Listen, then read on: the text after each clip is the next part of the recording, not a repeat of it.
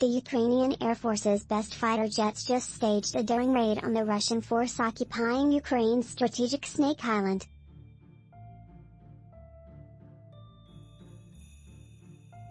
The raid marks a significant escalation of Ukraine's air campaign targeting the Russian garrison on the island in the western Black Sea, 80 miles south of Ukraine's strategic port Odessa. For at least a week now, Kyiv's propeller-driven TB2 armed drones have been waging a relentless defense-suppression campaign over and around Snake Island. The satellite-controlled drones with their 14-pound missiles have knocked out at least 3 air defense systems on the 110-acre island as well as 2 Russian patrol boats and a landing craft along the shore,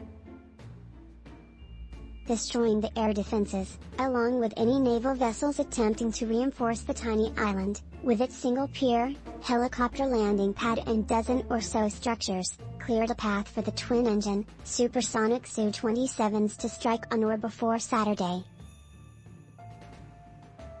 A TB2 was nearby, watching with its gimbal-mounted camera, as the single-seat Sukhois, the Ukrainian Air Force's fastest interceptors, streaked low over the island, dropping unguided bombs.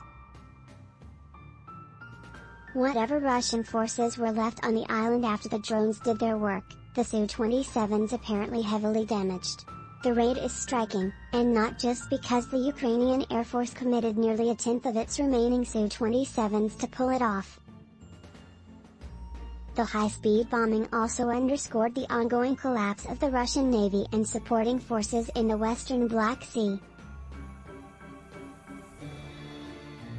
3 weeks ago a Ukrainian anti-ship missile battery sank the cruiser Moskva, depriving the Russian Black Sea Fleet of its biggest warship and its most powerful air defense asset.